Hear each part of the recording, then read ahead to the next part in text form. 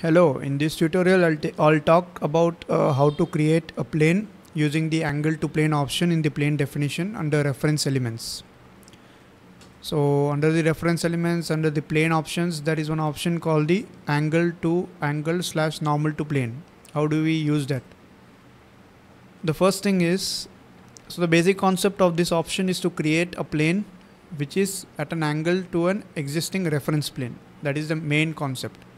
Now, for example, if I want to make a plane which is at an angle to this face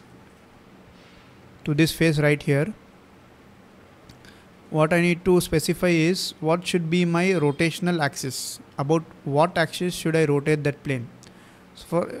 So in this case I want that rotation axis to be this line over here.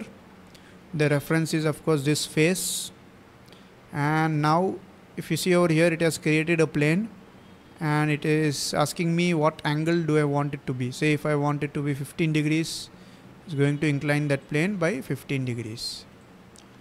So this is the option of angle / normal to plane. Now if I just enter it to be 90, it's going to create a normal plane to the surface.